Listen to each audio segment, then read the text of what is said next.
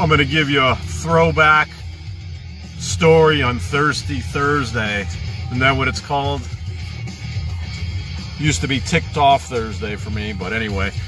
All the talk of Mr. G reminds me of in the late 80s and 90s, there was a kid we hung out with in Boca, Rat Tail Ronnie, because he had a little rat tail, him and his brother.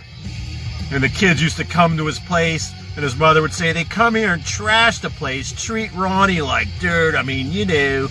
The mother was quite devious. She would take kids to put acid bombs in people's mailboxes and encourage us to throw grapefruits at passing cars. It was weird, somebody's mother doing that. But anyway, everybody thought she was cheating on her old man who looked like Chuck Norris. She would run around with a doctor named Dr. G, so all the kids would torment little Rat Tail Ronnie and say, Linda got bucked by the G-Dog. Public service announcement to the Misfit Maniacs. Head over to Patreon and support Big Lenny and the Big Lenny Show. Membership levels start at $4.99 a month, up to $20 a month for the ultimate non-cookie cutter.